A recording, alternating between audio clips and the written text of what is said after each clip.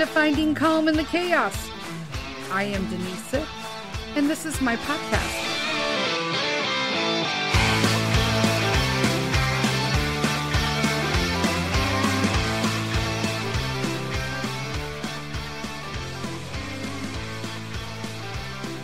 Hello, everybody. Welcome to another edition of Finding Calm in the Chaos.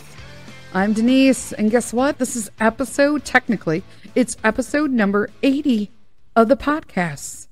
Woohoo! Yay, yay, yay. I don't know. I have a button here somewhere. Oh, hey, there it is. There it is, episode number 80. Today, I'm going to talk about a few things. I'm really diving deep in some of this stuff, and it's really fun. But today, the name of this episode is called Soundscapes. And the reason I did that is because I wanted to talk to people who might be overstimulated. So I have OCD and also postpartum rage disorder. It is pretty common, I guess, postpartum if you have OCD diagnosis. But I wanted to talk a little bit about being overstimulated. And I've talked about how people always associate angry women, moms, mothers, all of that, right? Wives, with just being angry. We're angry. And I don't believe that. I believe that we are overstimulated. And that's something that I've talked about in the past on this podcast. And I think in addition to just everyday's life, okay, that moms have to deal with, and then once I factor, again, I can only talk about my personal experience, but when I factor in my OCD and my personal experiences, then things get taken away. And I have found that in this trying to listen, trying to live in the moment, trying to connect with people, there's so many things that come with that. And last episode, we talked about listening and just how I can get listening skills and some of the challenges that I have with that with lupus and rheumatoid arthritis. And one of the things that I've noticed that are very distracting, and I'm going to talk about it today, and about a very real situation that happened a couple weekends ago when we took Peter to the Brick Fest. It was an hour and a half away from our home. It happened literally the day after we had a huge Arctic blast and about 10 inches of snowfall. And I was super worried about the driving conditions when I got there. Now, I have a past in risk management, so it literally ruins for you. It ruins you for life. When you are in risk management, you can't even look at stuff the same way anymore. And so I was trying to overcome all of these risk management issues of the conditions of the road, whether or not we should be driving. In addition, also, Mr. Sith mentioned to me that I needed to get new tires on my car because I had no tread. So I was trying to explain to him that in my mind with OCD, all I think is that I'm driving on inner tubes. So there's 10 inches of snow that have fallen, more in some places. We were driving, like I said, an hour and a half away. It is frigid Arctic cold. Okay, we're in sub-zero temperatures, so everything is ice. And I've got to drive an hour and a half away to go to this Brick Fest with Peter and Mr. Sith on inner tubes on an SUV.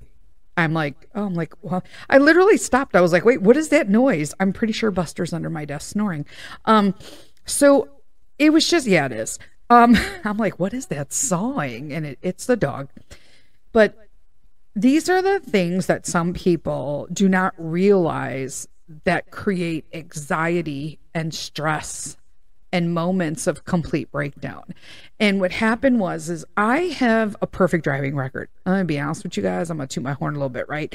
I have not been to the DMV unless I have to change my address when I moved to this house. And when I got my federal ID, the real ID thing, that's about it. I just mail in mine. I never go. Don't have to. I can do it by mail. So, no driving issues whatsoever. Nothing. I do, however, have been in 3 really bad accidents, all caused by other people and extreme conditions. Just saying. So I've also got that factored in. And there's only so much you can like do when you have all of these different things coming at you. So I've got inner tube tires. I'm trying to keep my son safe. I need to get him to this event.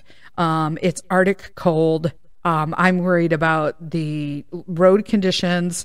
I'm worried about everybody else who thinks that like it's not a big deal to drive in this weather, which apparently Mr. Sith qualifies for that select group of idiots. But I will never understand when people will drive in inclement weather conditions of any sort. Like it's just another day. It's truly infuriating. I'm not going to lie, because that is usually what, in my experience, has been what has initiated accidents that have put me and my life at risk, because all 3 times my cars were totaled because of the carelessness of somebody else during inclement weather. So where am I going with this? We're going somewhere. This is going to be like an all-encompassing podcast, you people. Okay, friends, we are going big time today. So I labeled it Soundscapes for a reason, because in addition to all of these internal soundscapes that I just described to you, I have external soundscapes as well. And one of those is silence. I know that sounds stupid, right? You're like, wait, how can silence be a sound? It is. Because what happened is that I wanted this event to be something that was a memory for our family. And once again, it'll probably go down in our family history as mom ruining another fucking day. It's always me, it's always me. I know there comes a time when moms just have to be like, you know what, like F you people, it's not just me, it's you. But it's always going to be me. Nobody is going to accept responsibility at all for anything anymore. So it is what it is. And I've decided that I'm just not going to get upset or waste any more energy on trying to explain to other people how I'm not always the problem.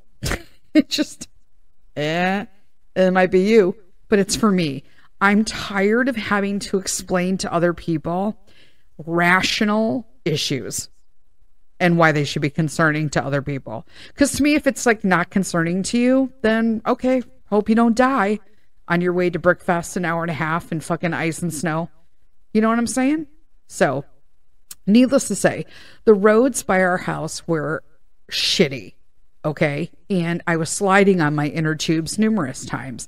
And I'm doing this in this terminology so people understand what I'm thinking of and how it builds in someone with OCD.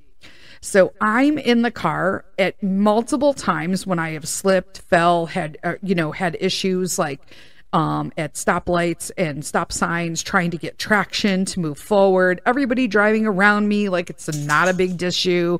And I'm like, look at these idiots, right? Because then risk management mind clicks in. Look at this moron. They're going to find him dead and they'll be using the jaws of life to scrape him out. And he'll all be wondering why. Why did this happen to me? Well, probably because you're driving 45 to 50 miles per hour when it's ice and snow and Arctic conditions outside. But somehow I was an asshole because I was driving under the speed limit and trying to get traction at a red light before I just gassed it up and slid all over the street. You know what I'm saying? That's where I'm at. So I'm so nervous now, and my inner dialogue is just not shutting the fuck up, that at this point, the soundscapes have like overwhelmed me. I'm slowly telling Mr. Sith, and you may talk to your husband this way as well, but I'm like explaining to him my fear little by little, little by little. And you know what I'm getting in return? Nothing. I'm getting silence. Which, what do you think is happening now? Now I'm escalating because no one is simply stating it's going to be okay. I know the roads are okay. I got my friend Christy praying for me on the road. I said a prayer. I'm listening to the message while I'm driving. I'm like, oh my gosh. And never once did my husband state Even when I cried when I slid on the ramp onto the highway. I'm in tears now, okay? Because I am just thinking of when I flipped over the ramp on a highway, 25 years ago, and my car rolled down a huge ravine and I was upside down and they had to extract me from the car. You know what I'm saying? Nothing. I got nothing but silence, which was the worst soundscape I could have had at that moment.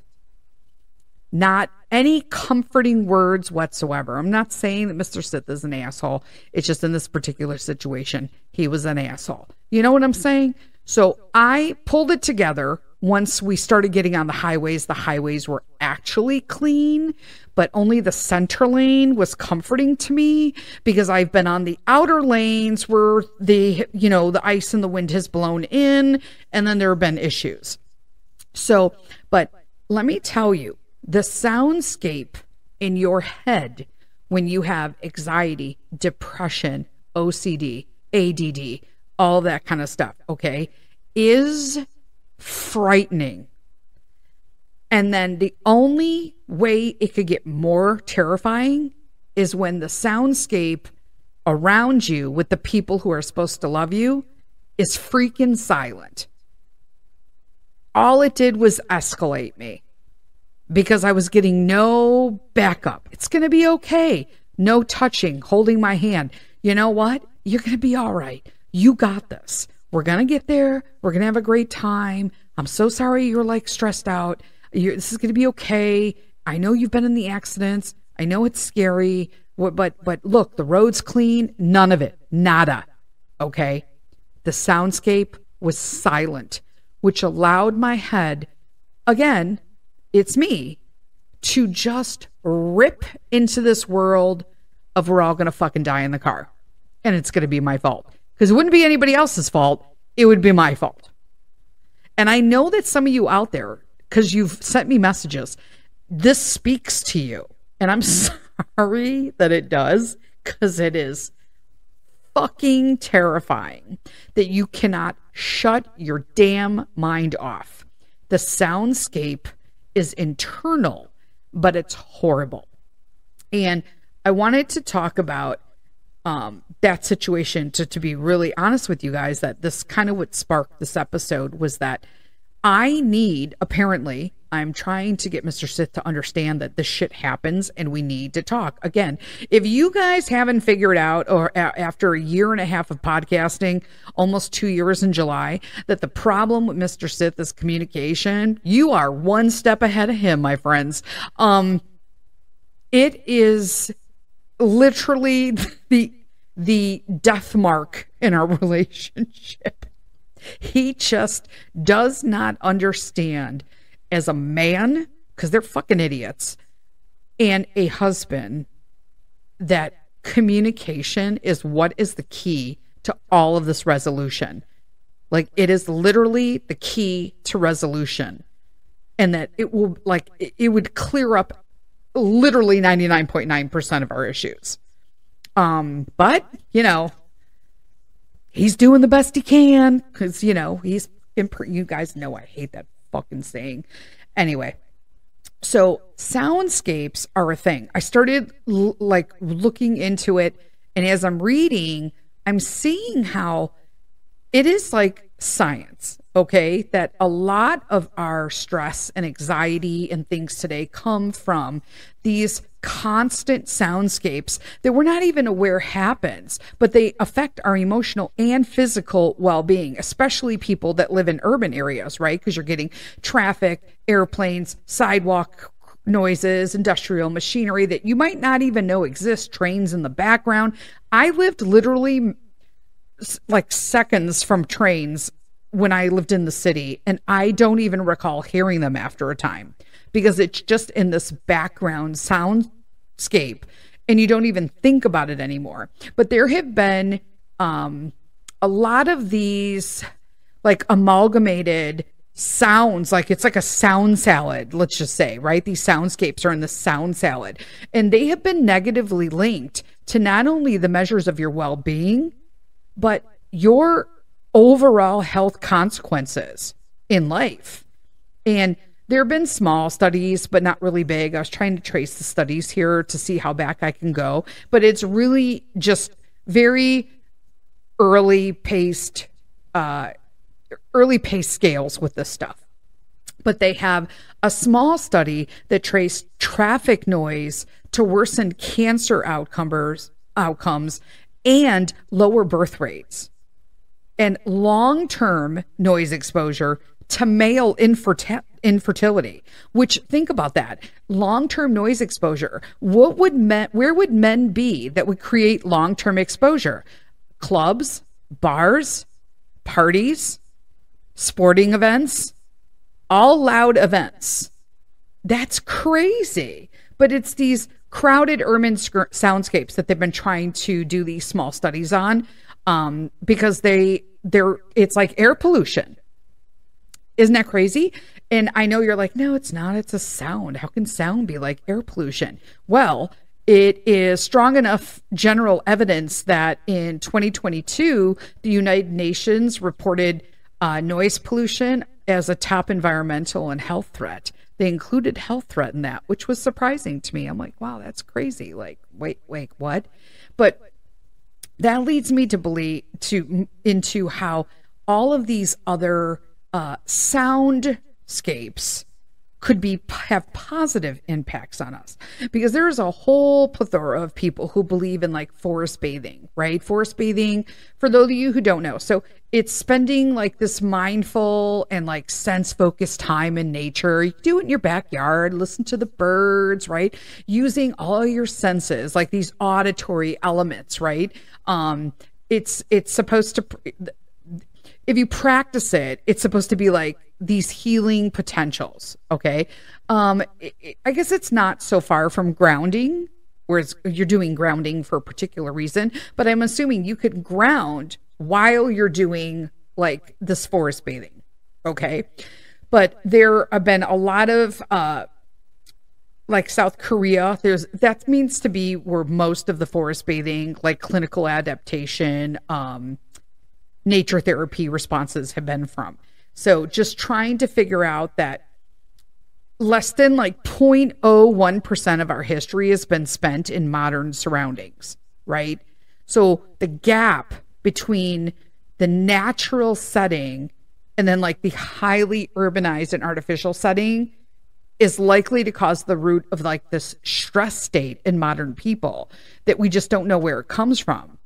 Because most of this research on nature therapy suggests that there's this similar evolutionary reasons for this innate ability to be calmed by the outdoors. That, you need to just get out if you're stressed out. And then don't forget so that's forest bathing is a positive thing. Okay. And then I guess there's also been these forest sounds can lead to feelings of comfort. They decrease heart rates. I mean, so just picture like being out in your yard, listening to like fountains, water, specifically water, bird song. It's hard to find that, especially in an urban environment. But, it's too early in these studies to find out like anything definitive. But it's interesting to see how these hearing birds, so there was a separate study that found that seeing and hearing birds led to like these day-long increases of self-reported measures of well-being and like positive moods for both healthy participants, but also with those with depression. And water sounds, they seem to hold promise for like a lot of urban planners and developers are looking to mitigate the effects of noisy cities by using water features. I remember when I lived in downtown Chicago, I lived in the Gold Coast area, and I lived in this beautiful little like Victorian apartment dwelling, I guess, but it had a huge courtyard in the middle with a fountain. And I will tell you that even if I remember sitting in my living room during that time with the windows opened, that I remember the fountain running. These were like two of the biggest things. I remember the fountain running and the clicking of the horses with the carriages from downtown Chicago. I mean, it was downtown Chicago, but they would come around because there was a stable right there. And so they I could hear the clodding of the horses. They clink, clunk, click, click, click. You would hear it with the fountain in our little area, courtyard. And then depending on the day, you would hear a lot of beeping, or you would hear the planes, because we were in a flight pattern to O'Hare. It was very easy, but the noises were very, I can really pick them out to tell you what I heard. And so, but I did find the clotting of the horses and the water very therapeutic. It was just very relaxing to hear that on the days where it was just super loud. But just like soundscapes, think about music. They also named music as some of these, how like, you get into a mad mood and you're really shitty. And so you listen to like really violent, heavy music, right? Or you're sad. Let's say you go through a breakup and you literally are like crying your brains out, singing all the sad ass lyrics. We've all done it. Let's be honest. Okay. But if you listen to different musical arrangements, there are so many different like key, pitch, rhythm, melody that your brain, that they're saying, can pick up different emotional outputs from them. Okay. So I'm trying to think of like one of the examples that they used. The sound bathing. So forest bathing, then there's sound bathing in general. So sound baths are, so forest bathing is when you're in nature, and sound baths are like when they use, I don't know, they say instrument, but I guess like Tibetan singing bowls, which I will note is not really of Tibetan origin. It's like mythologized American invention, just so you know. So if you're using Tibetan bowls, they're not Tibetan. That's American nonsense. But I'm not saying it's nonsense, because I enjoy listening to the bowls myself, but they're like metallic. Usually they're colorful, right? And they rub them with these mallets, and they give you varying pitches depending on their size. Okay. So sort of like glasses filled with water, except it's a bowl that's colorful, whatever, but these vibrations, they're like gongs, right? And what are they called? The didgeridoos, didgeridoos. You know what I'm talking about? They make that, that I know you guys love me because I just will flat out just say that stuff. But it's that vibration that is what helps, because through that vibration, like sound at certain frequencies, it provides this distinct like somatic experience, right? Sometimes it's not pleasant, when you end up like, if you're too close, like for me, I love like being on the bass side of a concert. But some people, they don't like that. They don't like that. And it's just pounding at you and you feel it. I love that. Freaking love it.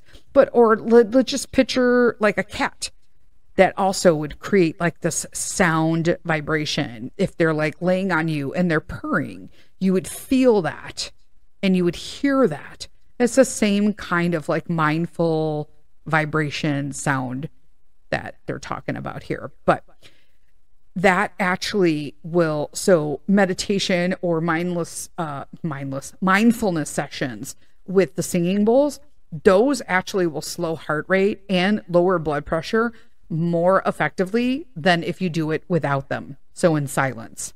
So that brings me to like my car situation.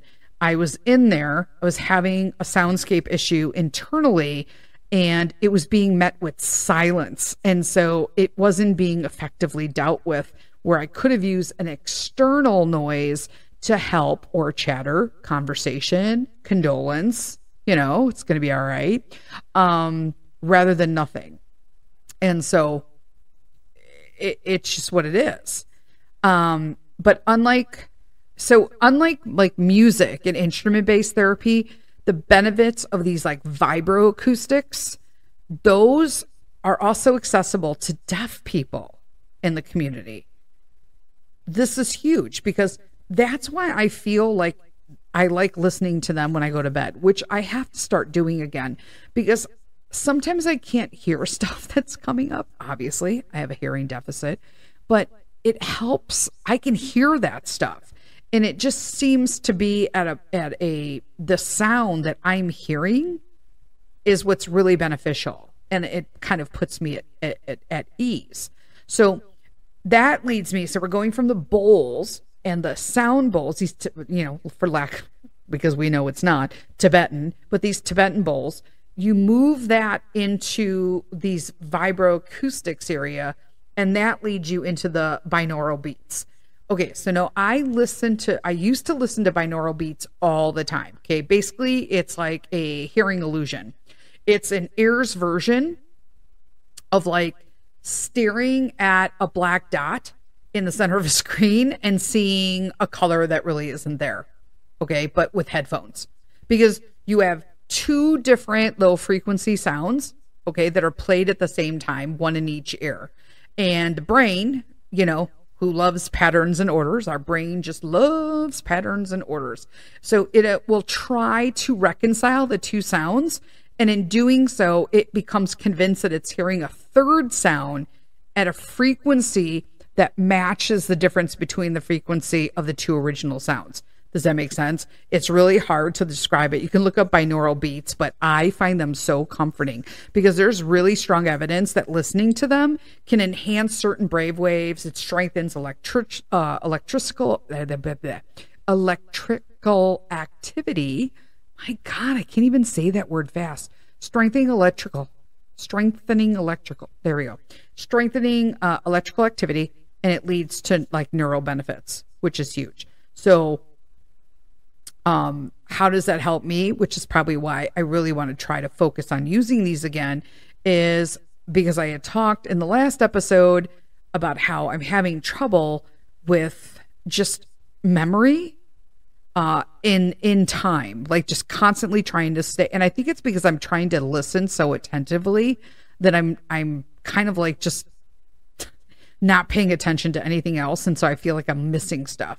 But binaural beats show that small, but like remarkable events, right, could have good effects on like working memory. Sorry guys, I'm trying to like remember stuff that I've read, and then like looking at my notes, it doesn't have everything there. But it has effects on working memory, creativity, attentiveness, decrease stress, and even sleep. So that's why I used to listen to these when I went to sleep, and I think it really made a difference. So like when you listen to the meditation tracks, if you've listened to meditation tracks, oh my gosh, to go to bed at night, you probably like 99.9% were listening to binaural beats and you didn't even notice. One of the biggest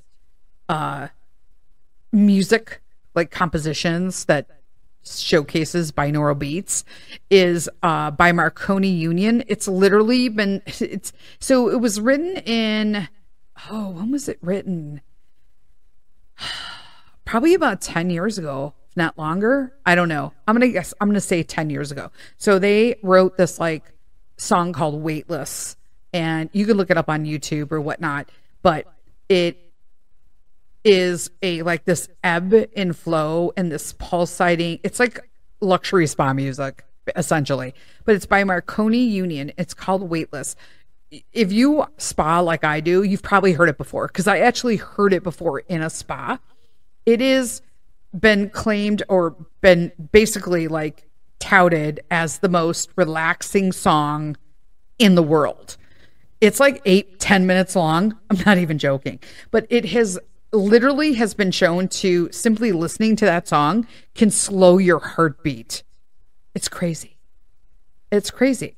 But here's the deal. Sound always has its limits, right? But there is this evidence that is growing that points to this future where it's going to play a role in like treatments for tinnitus, dementia, pain, memory issues. And that's huge, right? But you need to take stock of how your personal soundscape is affecting you and your happiness, like now. And that's what I've had to check, because noise pollution it's a public health issue, right? And experts are, they're struggling to solve that stuff. and, slapping on noise canceling headphones 4/7. That's not realistic, or, fashion forward. But Pete loves his, but you can't just wear those all the time. But if you can take control of some of it and listen to a soundscape that works for you, if your internal soundscape especially is being crazy, like, listening to quiet music instead of a podcast while you're cooking dinner. I can't believe I'm saying that, because you could be listening to my podcast while you're cooking dinner. But if you're stressed out, I would prefer that you listen to a binaural beat or some forest music, some forestscaping, so that you can listen to that. You can find all that stuff on YouTube, people. But sometimes, even if you're at work, if you're somebody who has to go into a brick and mortar and you're still working in an office, bless your heart. But you know what? Hey, if you got to go to the bathroom, close your eyes and play some bird sounds, you got to do what you got to do, right? It's just, it's for your own mental health. But soundscapes are super important. And that whole Brookfest trip really, really just brought me to it. But here's some of the things that that I think would contribute, knowing all those different soundscapes and rhythms and sounds and bathing and bowls and all of that stuff. Okay. When you factor all of that in, there are some things that I narrowed down that probably I should have done in a better way to help not have my breakdown in the car. And that was, one, don't get caught up in the negatives of the world. I should have just turned up the music and really just focused on my worship music at the time. I should have just been waiting for some Phil Wickham to come on. If you know, you know. Phil is my boy. And just kind of go with that. I got caught up with the negatives of my internal soundscape, and I can't just rely on Mr. Sith breaking me out of it, because most likely he's not gonna. So I can't just keep blaming it on him. That's something he needs to work on if he doesn't want me to keep having these. But in the meantime, if he's not there, I need to come up with a solution for breaking out of that myself. And that would be, I need to not get caught up with the negatives in my personal soundscape and create something positive in it. 2, I need to know stuff happens. Don't let stuff determine how my day is going to be. I did do that. I pulled it out of my ass by, the time we started driving. By the time we got there, I was pulled together. Okay. It is what it is, right? I was a fool. I let something it's not menial. I don't want to say that it was a menial, because driving in hazardous conditions like that can be serious. And I know that because I've had issues in the past with it. But I really needed to just kind of get out of my head that day. Stuff happens. It didn't happen that day. We had a good time. That's all. Move on, Denise. 3, be the driving force. And that's part of the deal. Make the day go the way that I want it, right? I need to stop relying or waiting for Mr. Sith to step in to help me with this. I needed to problem solve it myself, which I didn't do until 30 minutes later. But, 30 minutes later is better than not, right? It's okay to wake up on the wrong side of the bed. You just need to figure out how to snap yourself back in, right? Just that you can adjust. It's okay to know that you can adjust the same day, make an adjustment, and then carry on. You don't have to roll out of bed, know you rolled out of bed on the wrong side, and then just go with it all fucking day. You can take some of that and just decide, okay, that's it. It started off jacked up. Let's correct it, and then just keep moving on. It took me 35, 40 minutes to do that, but I managed to finally do that. And this is the part that I think really is helpful, and that is 4, enjoy others' joy. Instead of sharing your unhappiness with someone who just isn't having a bad day, let their happiness rub off on you. So I tried to use Peter as this is an event that he's really going to enjoy or whatnot. And then just kind of like, I got to drop my shit. We really tend to want to be like, you know, misery loves company. You want to rub that off on other people. But if you see that somebody's having a really good day and they're smiling, like, don't like rain on their parade. Let them sunshine on your fucking dampness and try to switch it around. And so, I mean, it took 40 minutes. And then, you know, I guess within the hour, I was like, way to go, you know. But being more intentional on how I handle it in the future, or how you could handle it in the future, if you just follow those things, you know, don't get caught up with the negatives. Shit happens. Be your driving force. You don't need any assistance. It's you. You can control everything that is happening with your response. And then just enjoy others' joy. That's what I got today. So every day is a work in progress. Don't beat yourself up over it. It is what it is. Until next week, lead with kindness.